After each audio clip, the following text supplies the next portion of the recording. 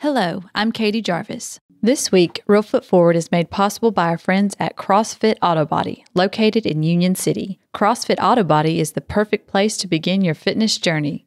Come in and become part of the CrossFit community. Visit uccrossfitautobody.com for more information.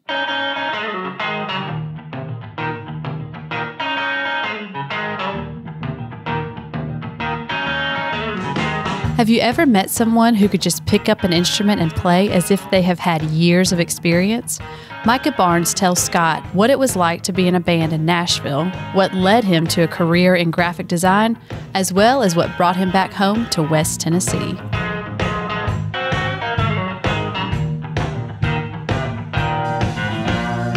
I'm Scott Williams. Welcome to Reelfoot Forward, where every week we explore the culture, the spirit, the accomplishments, and the heritage of West Tennessee, just like we do every single day here at our museum and Heritage Park in Union City. I have an extra creative special guest today with Micah Barnes, who joins us. He is an artist, illustrator, photographer, musician. He is one of the most creative people I know here in Northwest Tennessee, and he also brought his brother-in-law and sister, who had such a great time when we did their podcast, that they've come to join him during his. Welcome, Micah. Thanks for having me. Tell me, first of all, I want to go back to the beginning. Tell me about little Micah. Okay. And you're obviously now you're super creative. You're doing all kinds of fun things. How did all that get started? How far back do you want me to go? All to the beginning. The beginning? To the womb. I was born in a small town. My roommate, one of my many roommates here, in 72, grew up here close to Reelfoot Lake, out in what we call the Dixie community, and went to, did the what you expect around here. Went to the local school, local high school. Went off to college.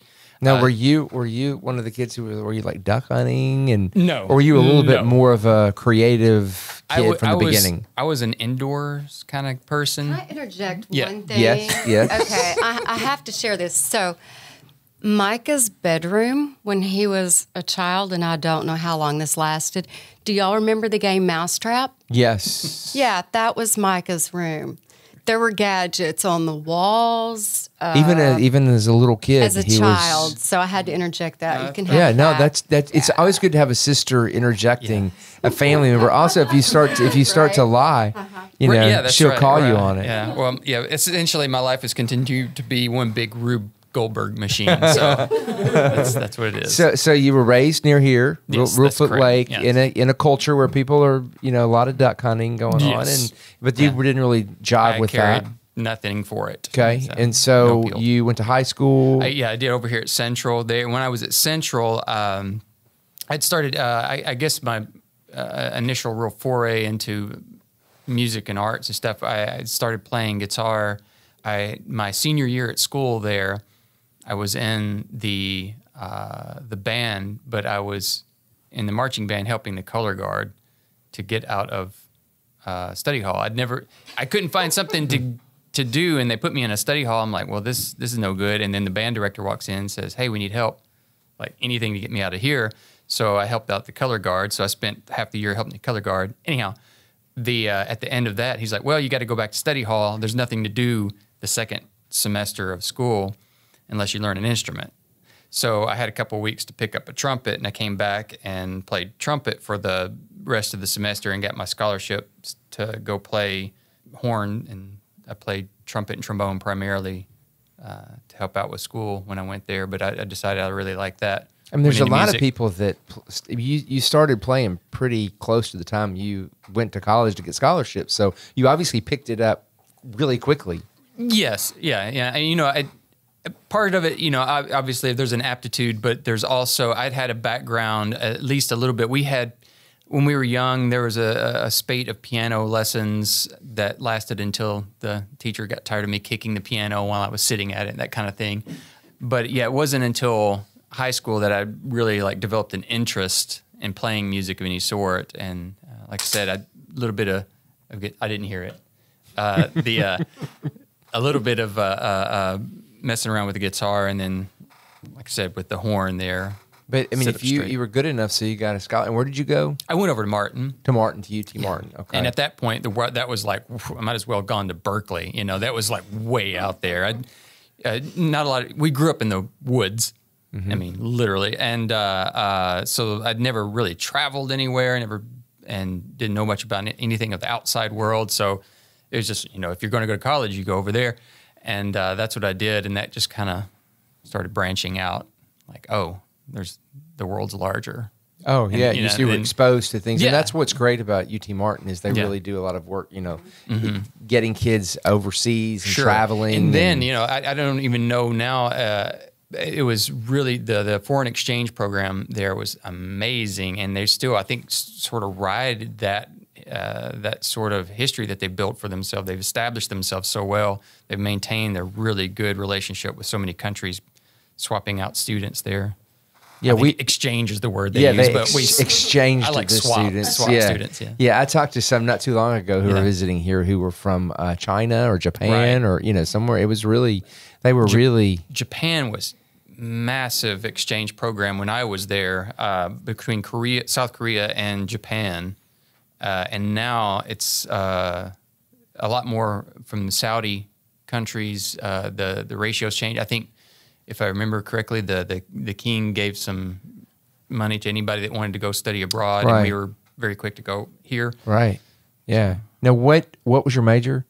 Music. Okay. And just in general music? No, guitar performance. Okay. And then specifically on bass guitar. And then what did you do with that? I went into graphic design. As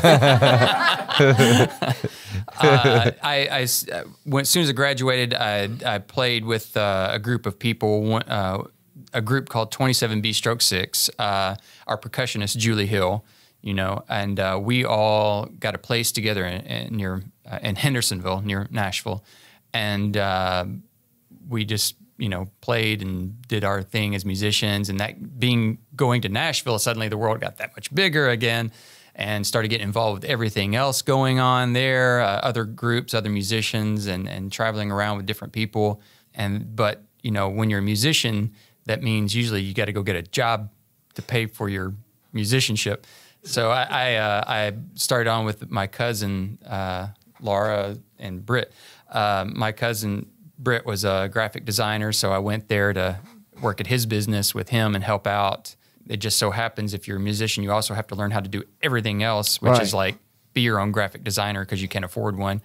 And when we lost one of our graphic designers, they said, "Hey, we heard that you do graphic design as well. Could you help out with that?" So I shifted gears from doing like whatever installs I was doing. When in the graphic design world was this? Is this like 99. pre-Mac? Or so this is post-Macintosh. Those were out. Yeah. And you would sit there and you'd really have to just make sure everything was lined up, because doing a print would be 8 hours to get this large-scale print. You know, today it's just like you hit it and there's a big print. But back then you really had to think about, you know, okay, is everything set and hopped up the way we want it to be? Do we have all the inks filled up? Because if anything crashes, we're going to have to restart all of this. And back then it was this transfer process. I'm sure this is stuff you really want to know about. Yeah. No, this is great. Yeah, it's interesting. You print backwards in reverse CMYK order, and then heat transfer that over to a vinyl substrate, and then laminate.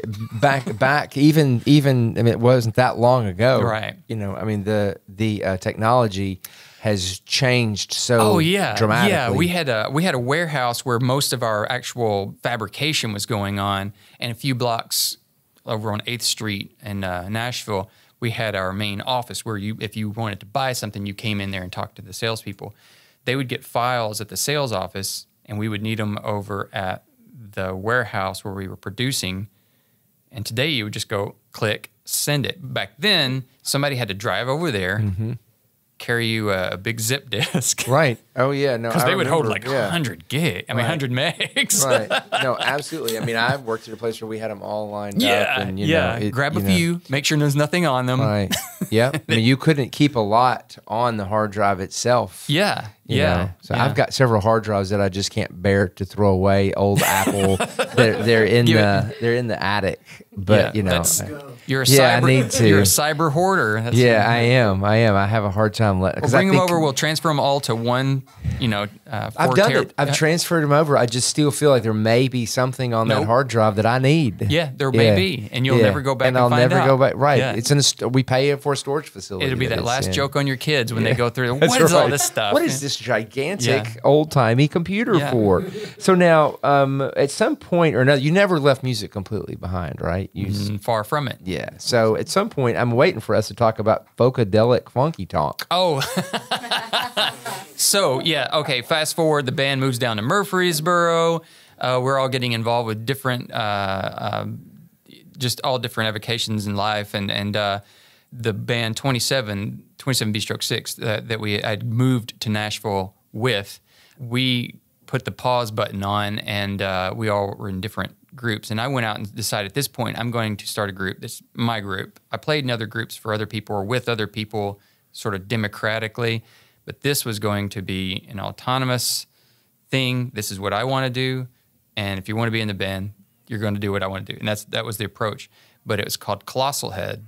We had to come up with some way to express what it sounded like. And so we used Funkadelic Funky Tonk. And so elaborate on what exactly is that? Well, it just spanned a few different genres. It was more about the vibe of the group. The instrumentation at the time was, at a gig, when I showed up to a gig, my instruments, I would carry a banjo, a cavaquinho, a guitar, electric piano, and a Moog synthesizer. And that was fairly standard fare to have all those sounds together, and the guitarist was also playing mandolin half the time. And so we got a nice texture that was a little bit novel, I guess, for especially what was going on around the area. You didn't get to hear all of those instruments typically in the same band. And it was just kind of fun, upbeat stuff. Now, so through all that, through everything you did, you experienced the world at some point. That's my slice of it, yeah. You've come back. Right. And so what was the motivation to come back to this region? And, you could have gone to L.A. or New York or... Throw you a curveball. So I'm still there working graphic design and playing music, and I get a call that back home they're building a museum. Back home being here, Obion County. Right. And Mr. Kirkland needed someone to, spoiler alert, it was Discovery Park. Oh, the cat's out of the bag. Yeah. So Mr. Kirkland needed someone to do 3D modeling. Essentially, in order to have conversations on developing Discovery Park, they wanted to be able to make a virtual tour of the facilities prior to going out and dropping a bunch of money and building a thing. Lots of time and labor and resources. So I would get architecturals, build virtual versions of whatever the building was, like that the church there that we got, or building that the train depot, and we would place it and see that, the dimensions sounded good, but when you do it in real world, it's a really narrow patio. Let's widen that up 16 feet. Now it's got a little bit more elbow room, little things like that. And so a number of buildings during meetings, we would place them as per specification and then realize that, this is going to obfuscate your view. Let's turn this building a little bit, move it here. Well, 3D, it's everyday thing now, but back then it was still a little bit novel to have that sort of... So I'm curious... So he had an architectural firm that he had hired. Mm-hmm. Surely they had that. Did they not have that, or did he choose to go to his hometown guy? At the time, especially, I don't know how things are now, but you had two aspects of Discovery Park. You had the museum proper, and then you had the curtilage, which is all of the grounds around it. And we call that the Heritage Park. Yes. So you've got all these buildings coming in, and that was not really under the scope of what those people were going to be doing. Didn't realize that. And they were focused on museum, how to set up attractions, how to set up booths, and all the things when you get into a business, you have to know how things do. They might have had a general concept of what we were doing outside the museum building, but by and large, it was a handful of people sitting in an office building in a little trailer on the side of the construction site. Who was in the? Do you remember the people? So my hierarchy would have been right above me was at the time Rob Kingery, and right above him was Polly, who's still here. Yeah, and I guess she would have answered directly to Mr. Kirkland, and then tangentially there was Kim Cruz was here. Somewhere in the nearing orbit was Jennifer Wilds.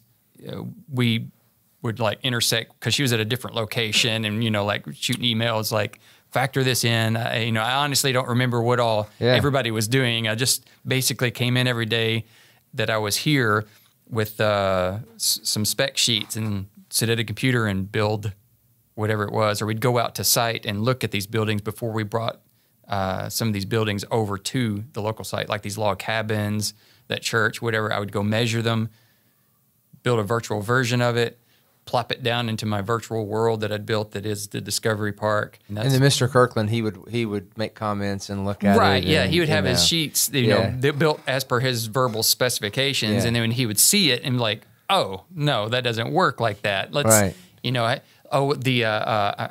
blanking on the name, where the paintings are. Yes, that's all right. So when he originally built it or requested design for it, it was much shorter. It was basically a ground floor kind of building. Okay. He's like, well, that doesn't have the impact, It's like, well, let's raise it up. So we're sitting there in meeting. Everybody's looking at a big screen with my designs as I'm designing right there, and it's like, can we make that 4 feet taller? Okay, bring it up 4 feet. Oh, now it's got the visual impact that I want to have. Let's put a staircase out in front of it and widen it up. So he was really hands-on. Yeah. I've had one of my favorite memories of him is him lying in the floor in my office trying to do a pose of Prometheus, and he's totally in his own world. You could tell he just like miles away. He's like, okay, what I'm thinking is we're going to have this statue, and Prometheus is going to be sitting like this, and he's going to have his arm up like that. Should he be looking up? Should he be looking? Of course, he's down on the floor the whole time. And then finally, he's just like, he had this sudden awareness of like, he cuts his eyes at me. He's like, seemed to have this, I wouldn't say self-consciousness about him, but realize how far he'd gone into his own world. And he stands back up and, we're going to talk about this. And so that's what it was like dealing with him on a daily basis. So you've had great creative success on the music side and on the graphic design side. Which do you have a preference on which you like the best? Boy, that's a daily question. It changes. And so you currently teach at. I teach over at university. I teach a recording technologies course primarily for music students, and I teach applied guitar and bass. What else do I do? And you still play too, because I see you around town, right? And I'm performing. Like the token bass player in here. We're trying to grow some more, but right now, like every time something's happening and a bass player is needed, I end up playing a gig. So what is that the benefit? You're a very creative person, obviously, and so you're living in this rural community where there are probably a little less opportunities to be creative than if you were in maybe LA or New York. What is the benefit? Why stay close to home? Well, this is where my family is, so I mean that's the long and short of it. This is about the time when I came back.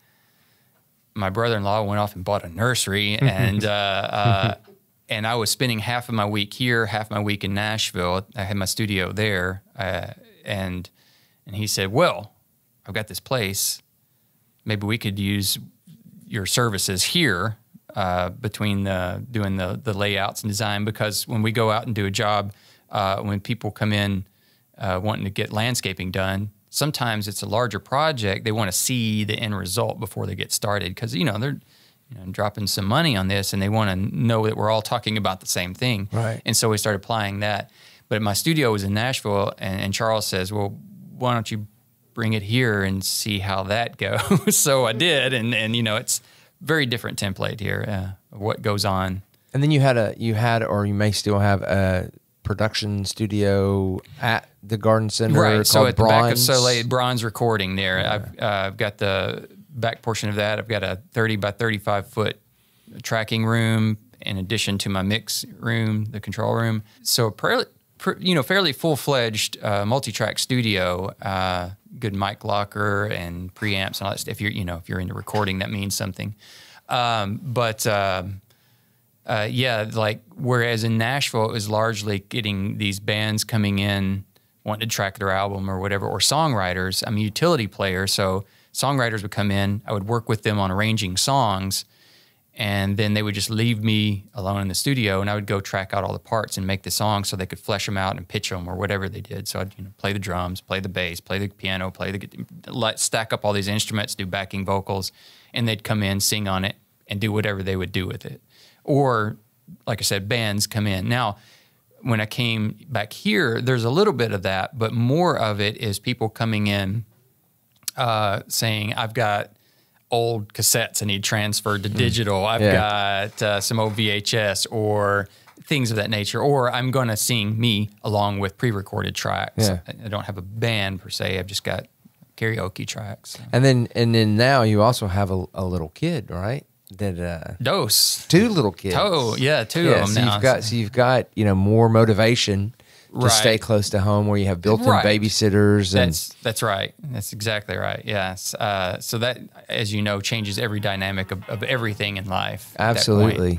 Well, thank you for being here today. I know a lot of people see you all over town on stage, because I see everywhere I go, if there's a band, I know you're going to be come out tonight. I'll be there. playing cavaquinho, playing Brazilian short music over at the Historic Anns. I will absolutely be there. Thank you. And now let's go find out a little bit more behind the scenes at Discovery Park of America.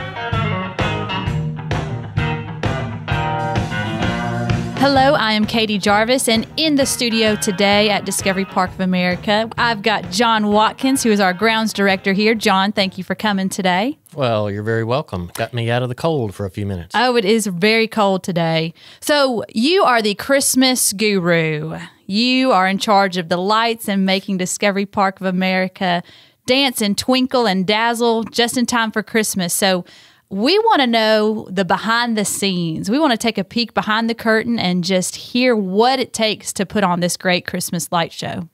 Well, we're going into, our 6th year now. So we have accumulated quite a few lights. We are over 1 million lights Woo-hoo! now. I know we hit that mark last year.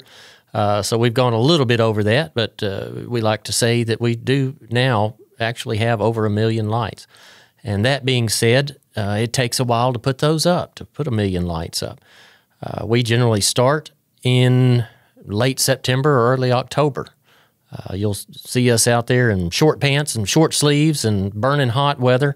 And up until days like today, when the high temperature, I think the wind chill when I walked in a few minutes ago was 8 degrees. Ooh. So it's not too pleasant out, but it's always a great show, and we look forward to it every year. But it's a work of love, I guess. Mm-hmm. So tell us, you were telling me earlier before we started recording about how many miles of lights or how many miles of extension cords. Well, if we strung all of our lights out, all of our strings together, we have close to now about 12 to 14 miles of lights. Wow. So, yes, we could stretch from Union City to Martin almost and make a solid strand of lights. Bigger than that is trying to get electricity to all this. We don't have electricity throughout a lot of the grounds, and, of course, not up in the trees where we put all these lights. So we hook together and make our own and buy about 6 miles of extension cords to get electricity to everything. So 20 miles in total. Around 20 miles in total. Wow. So it's a real treat for all of our guests that come out each year and drive through the over 1 million lights here at Discovery Park and throughout the grounds. And y'all do a great job. How many people do you have on your team that put these lights up? Oh, we've got a pretty diverse crew. My grounds crew, we've probably got 4 to 5 people putting up lights, but there's a lot that goes on behind the scenes. Our IT department puts together a lot of the synchronized lights, so you'll see a lot of the lights when you drive through are synchronized to our own radio station that we broadcast. So it gives it a little bit extra something to listen to and be able to hear and see at the same time. But our IT department comes up with some fantastic ideas, and they make these things. We'll have dancing hoops. We'll have stars up in the trees. We'll have synchronized light shows on the ground and above, up in the air. Wow. And have y'all, I know that y'all introduce new things every year, and should we expect that There's for the always years something. to come? Absolutely. We try and come up with a few new things. We rack our brains and try and do something that stays current. There's so much technology now that every year it seems like there's something new that comes out. So we'll use a lot of RGB lights that are able to produce an infinite number of colors. So we may get as many as, 256 different colors out of one bulb. Wow. And you string several thousand of those together, you'll have like 1 million different combinations to go through. But we do try and keep up with the technology and make it interesting, things that you won't be able to, you can't just dig around in your attic and pull out the lights and throw them up outside. These are things that you probably won't see anywhere else. Yeah. This year we have built a new tunnel. Oh, yes. Everyone talks about the tunnel. The tunnels are so much fun. They're set up and synchronized. Some of them are set up to the music. A lot of them produce lights, waves that go back and forth. So as you're driving through, you really have to pay attention to the road. I've noticed several cars veering over towards the lights, and it always makes me nervous, but everything tends to work out, and it's a great show. If somebody wanted to start their own Christmas light show, could they do it? The biggest thing, we use all LED lights for a number of different reasons. The lights tend to last a lot longer. We're going on 6 years, and some of our original lights we bought 6 years ago are still doing great. And you got to figure that we put on the show for a solid month. So it's 30 days and of solid lights at night, usually 6 to 8 hours a night. That's quite a few hours to get out of a light bulb. And they tend to hold up very well. They're a little more expensive on the front end, but you get what you pay for. And if you want something that's going to last a long time, LED is definitely the way to go. Worth the investment. Well, John, thank you so much for coming out today to be a part of the Reelfoot Forward, a West Tennessee podcast. Thank you. Thank you for listening to Reelfoot Forward. If you enjoyed this podcast, please be sure to subscribe, rate, and leave a review on iTunes or wherever you may be listening.